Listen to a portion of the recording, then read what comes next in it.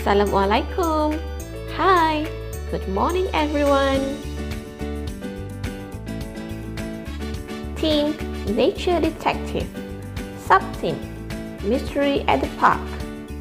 Topic, Plant at the Park. Subject, Science. Today we're going to define park and plant. Then investigate what we can see at the park. After that, observe a flower plant and a tree. Finally, label the flower plant and tree. What is a park? A park is a large public area, usually used for recreation. Example, botanical park and the public playground. Taman adalah tempat awam yang biasanya digunakan untuk berekreasi. Contohnya, taman botanika atau taman bunga dan taman permainan.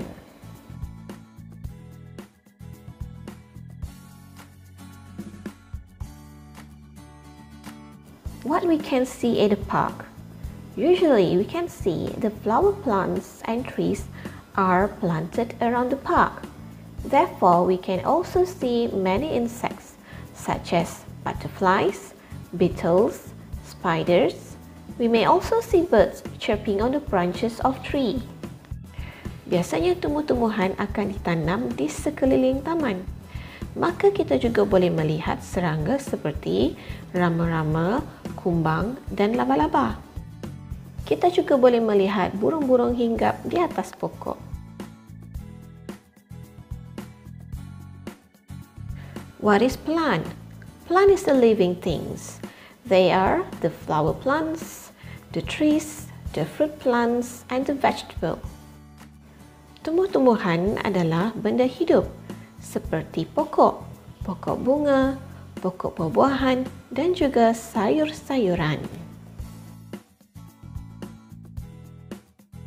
Let's observe a flower plant. Look at this sunflower plant. The flower is yellow and it has green leaves. Let's label it. This is flower. This is the bud.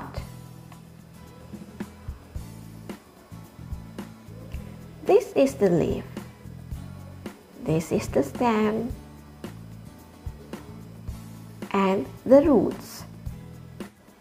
Now, let's observe a tree. The leaves are green.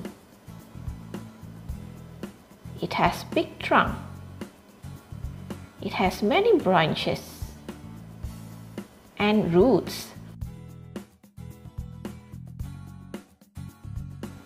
So, for our activity today, label the parts of the plant, then color it. The first exercise is label a flower plant. Then, the second exercise is label a tree. Aktiviti hari ini adalah melabel bahagian tumbuhan. Yang pertama, pokok bunga. Dan yang kedua, melabel pokok. That's all for today. See you in the next class.